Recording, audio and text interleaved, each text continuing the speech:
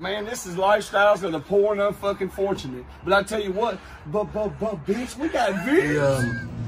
So another thing people were asking about in the comments is we want to know what Wyte's thoughts are on Suicide Boys. I actually, at first I had my, hey Chaser, hit me with another one of these non-alcoholic bushes. Ready to get fucking drunk today, boy. Woo! Drunk on life, baby. I'm drunk on life. I've been taking sweet tea shots. Matter of fact, let me get another shot of sweet tea with 2 limes. This is all gonna come into play later, y'all. It's for funny. sure. It's actually funny. It's very sad. It sucks, but it's funny, and we'll get into that later. Yeah. But sure. Suicide Boys. At first, I was on the fence because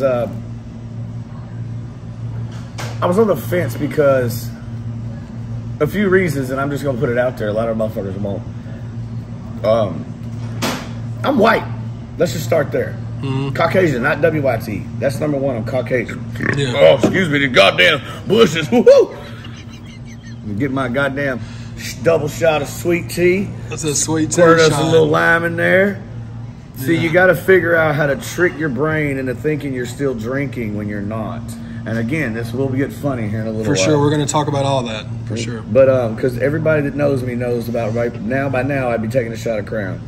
And then we're only 5 minutes into the interview. Yeah. Well, it's still early in the day, but still.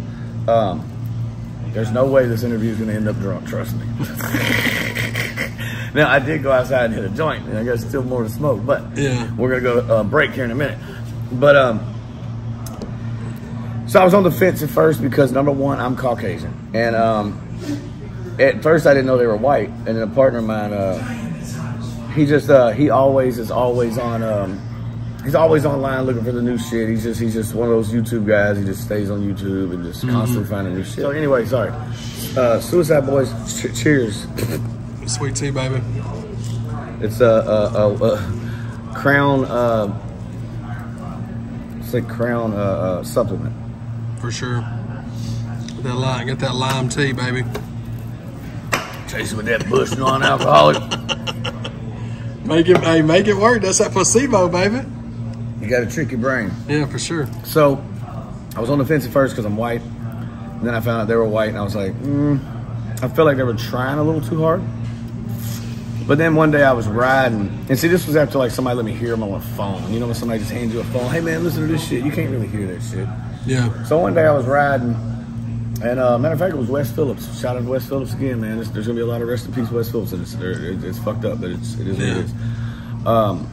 So me and Wes were riding in the Cadillac, with the bump in it, because he was trying to let me hear it in his little F-150, and I'm like, dude, you got 4 blown speakers, can't hear this shit. Get in the car. So we got in my car, I cranked that shit up, and of course the first things I noticed is it's straight 3 6 Mafia Memphis style beats. You know what I'm saying? 99% 3 6 Mafia style beats, even 3 6 Mafia samples and all this stuff. You know what I'm saying? Right. So me being the loyal member of the Mafia I immediately called Paul. Yeah. I'm not lying to anybody. I mean, it is what it is. I immediately called Paul, like, hey man, you heard about these guys called the Suicide Boys? I think they're out of New Orleans or somewhere down in Louisiana or something. Which I think they are. I think they're out of Louisiana, ain't they? I can't remember if they're California or Louisiana. It's somewhere, but yeah. I told him, I was like, these dudes got a lot of samples and shit. And I was like, you know me, I'm always looking out and, trying to, anytime I hear something, I'm gonna always put it in the boss's ear. Yeah. And then like 2 months later, Juicy signs them or some shit. I'm just like, what the fuck just happened? But then I realized, Juicy's one of the people, when he hears something, he jumps on it. If it's something he's interested in, he's like, there's a bag right there. Let's go get that. Yeah. And, he already knew it was a bag. He could work with them because they've already been using samples, so it would be easier just to work with them. You know what I'm saying? And plus they got that, they had to go through them to get those cleared. Anyway. Yeah. And, I heard a lot of the stuff they put out. I'm not just a super duper fan. I love their beats, their tracks and stuff, but, I feel like it was a type of phase, kind of, also. Right. Right. But I ain't got none but love for them. Man. Like they had some dope ass shit. Oh, for sure. They really did. For sure, and I think a lot of it is just I guess people wanted to hear. They had their own swag too with that sound. And that's for sure, like a modernized, different. a modernized 3 6 Mafia sound coming out of a bunch of white boys. It was pretty dope, to be honest. Yeah, for sure. Another thing too. They should have called me to be their leader, and then everything would have been fine. Oh, dude! Especially since people thought you were dead anyway. I know, right? Just pop back out with the suicide boys. They'd be like, "What the fuck out there?" I told you he was dead. He came back to life. All across He survived the bear attack. He's back. He got attacked by a bear and suicide, and came back with the suicide boys dressed as a bear. Oh my god! It just all comes together.